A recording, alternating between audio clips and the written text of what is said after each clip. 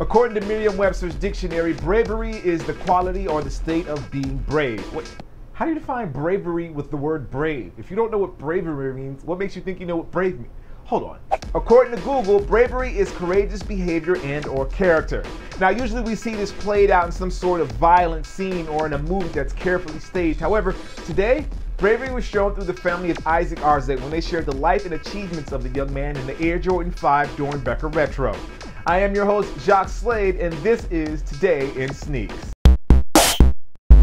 As many of you know, today Nike and Jordan revealed the latest in their Doernbecher series with the Air Jordan 5 Retro for Isaac Arzate. While many of the stories today focused around the shoe and its release date and how much it was going to cost, I felt like the story was bigger than that it was more about Isaac and his family. Now, before you click away because this video is getting all serious and stuff, just hear me out. I started out this video talking about bravery because I really wanted to give you a reference point for this story. At the age of 12, while at basketball practice, Isaac suffered a cardiac arrest or a heart attack. That was January of 2012, by the way, and Isaac underwent open heart surgery for an abnormality that was previously undetected. After recovering from surgery, Isaac was invited to participate in last year's Doernbecher freestyle program. And based on that, Isaac had already started sketching an Air Jordan 5, highlighting his interest and his achievements. But more than that, he became well enough to actually put on his basketball jersey and watch his old team from the stands, and occasionally got the opportunity to shoot some hoops during the breaks in the game. Now, this is less than 4 months after his open heart surgery. However, and I hate that I actually have to use that conjunction to connect these two clauses in this video, Isaac had another heart attack that April, which is April 2012, and he did not survive. However, and I am happy that I get to use that conjunction to connect these two clauses in this video, Isaac's story, well, let's keep it plain here, Isaac's bravery,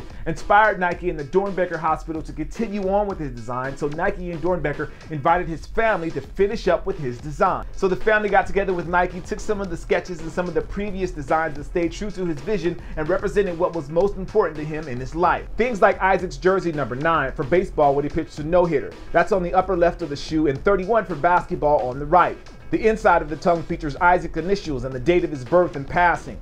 Several parts of the shoe actually glow in the dark, including the eyelets, lace toggle, and outsole, the Nike Air unit, and the quarter panel, a feature inspired by his love of video games. The upper features the word of a poem in black light ink that Isaac wrote just a day before he passed away. Some of the words include my team, my family, my brothers forever, no matter what. So despite the tragic loss that the family faced, losing their son, their nephew, their grandchild, or just a friend, the family had the courage or the bravery to continue on the kid's legacy in hopes that one day it would help someone else that was in a similar situation. My family, we passed the ball. I was made for sport. Sports gods to play forever.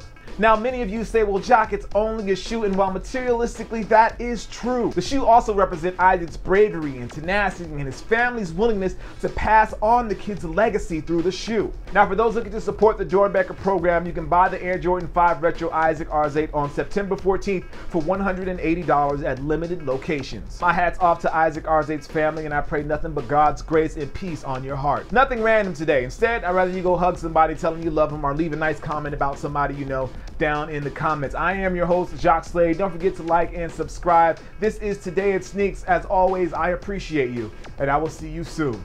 Peace.